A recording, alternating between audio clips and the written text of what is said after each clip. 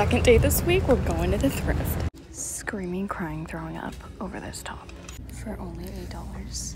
You're kidding. This is immediately coming home with me. The most perfect overnight bag. Uh-oh, I may have just found my new favorite bag. The holiday section. I'm gonna try really hard not to look at the Christmas stuff, but look at this. I'm so into this. Are you kidding? He's actually really cute, but I'm not sure what this is, like a candle holder. Look at this cute little cowboy boot and also this shell right here.